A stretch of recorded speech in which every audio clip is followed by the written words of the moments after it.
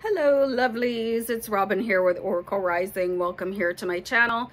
So I'm going to talk about the new moon in June. I'm rhyming. Okay, so there's a new moon coming in on June 10th. It's going to be entering the sign of Gemini, and there's also a solar eclipse of the moon. So it's going to be a very electric time for you guys. So I'm going to talk about some of the aspects, attributes of Gemini that will be available to all zodiac signs. And then I have 5 points that is spiritual connection or spiritual advantages available to you with the new moon in June on June 10th with solar eclipse in the zodiac sign of Gemini. So I usually use the Deviant Moon deck to help me out with this, but I was guided to use the Witch's Tarot. I feel a bit of a sneeze coming on here, so hopefully I don't have to pause.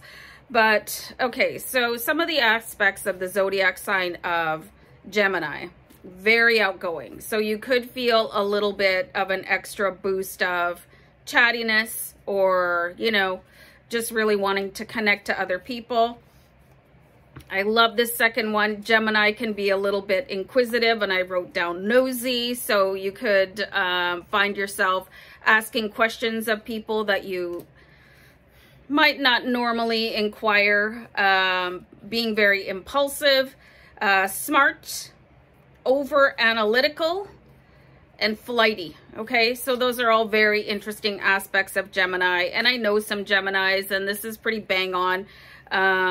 So I did write down, like I said before, 5 things that should be available to all zodiac signs. And this is going to be a time to start something new.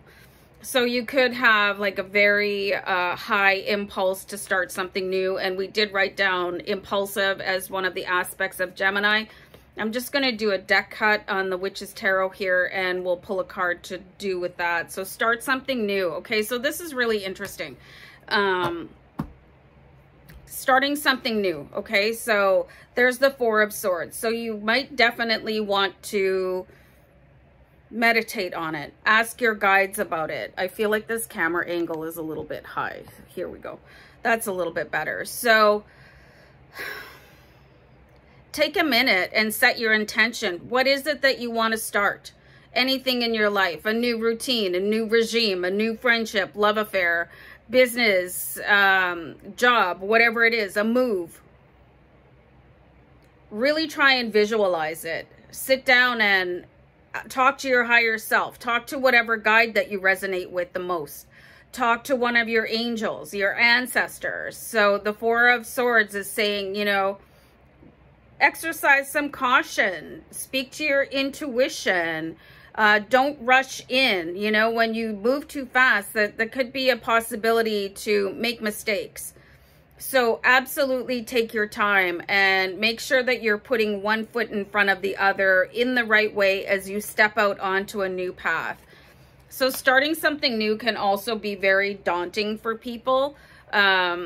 So getting the advice of your team in spirit and your ancestors and your guides is so helpful. They can give you visions of what you need to do. Really bring in like sparks of brain power, give you answers that you might not never have thought of on your own. It might be a good time to travel as well. So where I live, we're still like in a huge lockdown, but I know that other places in the world, you might be opening up and have the availability or the possibility to travel, which I miss dearly. I like to go to one new place a year, like a different country or whatever, and I haven't been able to do that. So I'm really looking forward to travel once again. I like to go to like semi-exotic locations because I have a thing for like frilly cocktails on the beach.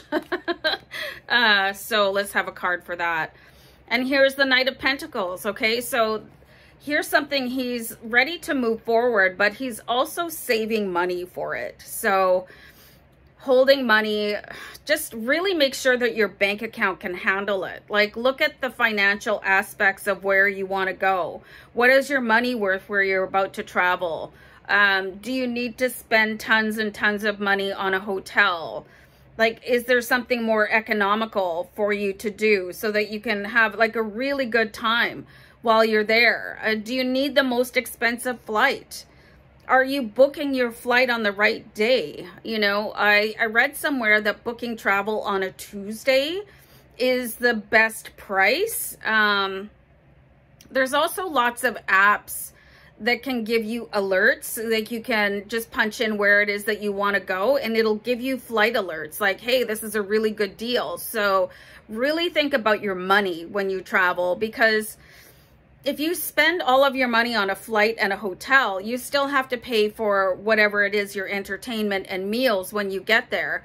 My favorite thing is going to visit somebody I know where I'm off to. So hopefully, you know, you can stay with them and not have to spend a whole ton of money on hotels. Although I really do enjoy staying in a nice hotel. Like, I stayed in a really nice resort when I was in Cuba and it was super fun. But when I went to Florida, like, me and my sister, we stayed at, it was a nice place, but it wasn't too posh or fancy, you know, and it left us lots of room to like have a nightlife, a social life, and do shopping. So you guys saw a card flip out of the deck. So I'm going to use that for making new connections. Okay. So making new connections in any area of your life. And the card that came out here is, oh, okay. So there's the Four of Cups. The Four of Cups is saying, you know, don't miss out on this opportunity. Somebody could be standing right in front of you asking, and I'm thinking of that scene from Notting Hill. I'm just a girl standing in front of a boy asking him to love her. You could get a friend request from somebody that you don't know. You know, you can just search people. New people coming into your life just sort of unannounced can be a little bit jarring, but I think social media has really changed the way that we meet new people. Like, and now we're a little bit more nervous or afraid to give people our contact information. But I mean, is there still phone books in place where your actual name and address and phone number would be published for all the world to see? But things have changed so dramatically, and I think it makes people a little nervous to make that connection because you're all wary about them. And now it's just, we're really inundated with scams and what can go wrong, but things will go right for you too. And you could miss up on an opportunity to meet the love of your life, or meet a really good business connection, or just really make a good friend. So like, try not to get too nervous about stuff like that, because if you do find out that it's the wrong person, you know, you can block them. It's just as easy as that. Just don't be giving people your banking information or send people money. Like, be smart about it too. Okay, so connecting to your dream life. Like, what does your dream life look like? Do you have a vision board? Do you have your affirmations? You know, where you want to live, where you want your love life to look like, your financial stability. Do you have that all written down so that you have it to refer to? So connecting to that, or maybe set an intention before you go to bed for your guides to visit you in your sleep so that you can have really good, like, intuitive dreams. And ask to remember the dream too, because sometimes you just wake up and you've spent all this time working in your sleep and you forget everything. So let's have a card for connecting to your dream life. I don't feel like I'm ready. Okay. And I'm going to pull the top one here. Hold on.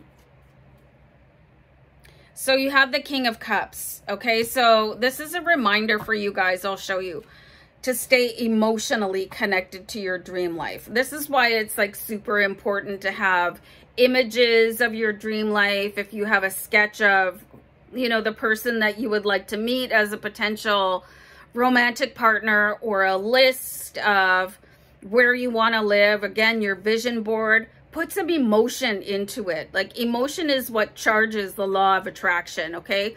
Keep that in mind. And the King of Cups is extremely successful because he uses his emotions for him and not against him, right? So just keeping everything like where you want it to be, and keeping negativity in check, and really not looking at the lack of something or the absence of something.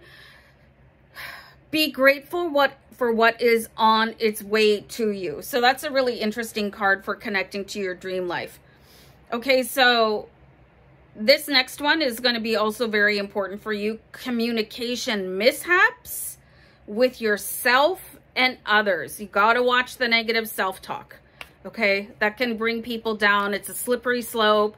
It's just a rabbit hole. You can disappear inside of it. Our shadow self and our inner saboteur, they can give messages that are just so harmful. So be very careful. Try not to have flare-ups with other people. You don't have to respond to any sort of negativity. Like, really watch your tongue with people also.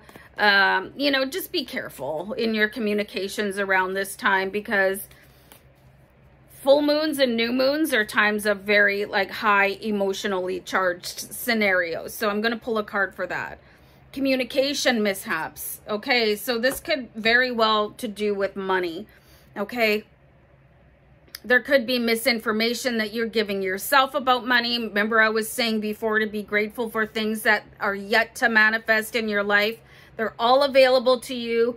The hardest part of alchemizing things into your life is time, because sometimes it takes way too long. So stay patient with yourself. Continue to give yourself good messages about anything to do with your wealth and abundance. And if somebody owes you money or vice versa, maybe not discuss it at this time. People get really heated about financial situations, so be careful. This might not be a good time to negotiate a raise or a salary. Take your time. Don't respond immediately, you guys, especially if there is like an underlying emotional, you know, anger or something like that. Excuse me. So very interesting new moon for you guys. Very interesting cards. So I'm going to leave it there for you guys. Just wishing you love and light. Many blessings. Take care. Bye.